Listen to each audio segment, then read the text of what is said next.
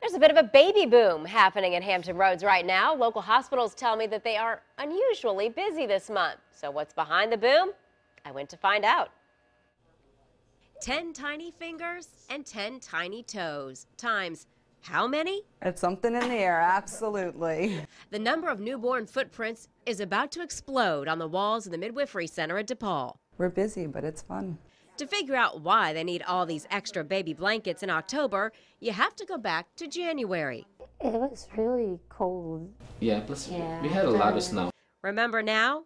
Hampton Roads was under a blanket of snow for several weeks, and the McCarriggs, like many other couples, had some unexpected quality time together. I was going to TCC, and every time I look at my cell phone, it always gives me an alert that says, class is canceled. So, yeah, so I've been home a lot of times. So.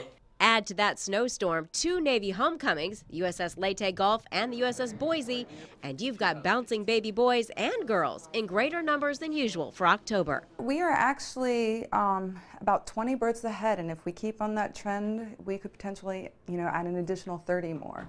And the boom is likely just beginning. Little Kenra came about 3 weeks early.